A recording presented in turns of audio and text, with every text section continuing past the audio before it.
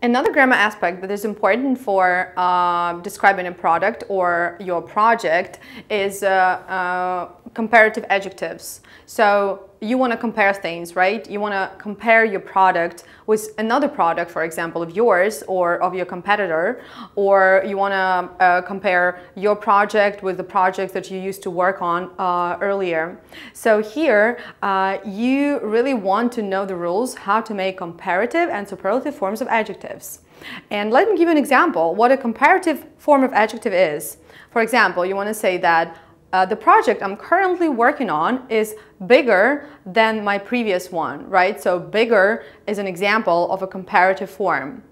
Superlative form is something like you would say, this is the biggest project I've ever worked on, right? So the biggest is a superlative form.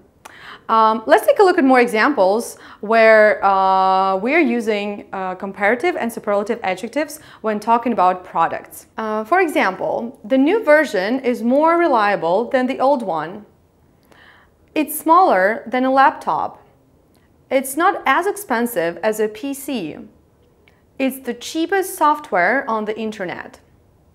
When you want to describe a process of how something works or how something is being done, this is another case where you would want to use a passive voice.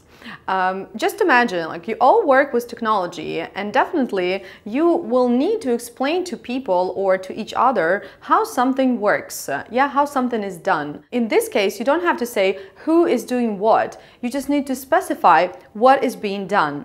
And like I said before, passive voice is used for actions when it is not important or it is unknown who is performing an action. When you want to describe a process, for example, you want to say that something was installed or something was reinstalled and things like this. You can use different tenses in this case, right? If you're talking about processes that are being done on daily basis, you would want to use present tenses, right? Like present simple, for example. If you want to say that something is being done now, you will want to use a present continuous.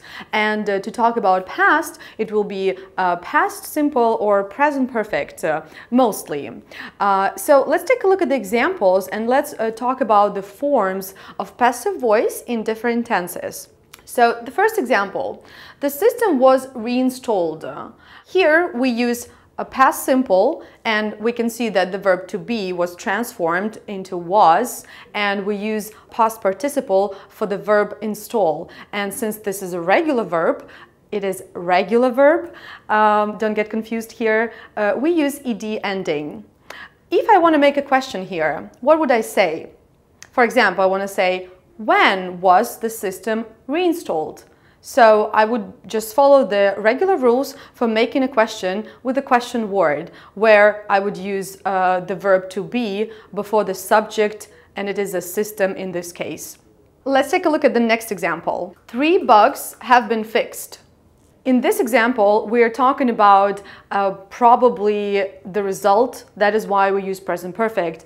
That is why we say have been fixed. Again, if I want to make a question, I would say how many bugs have been fixed. So I will follow the same rules as in the first example. Let's take a look at more examples. The payment was processed. The question, when was the payment processed? The letter will be sent to all the employees. The question, why will it be sent?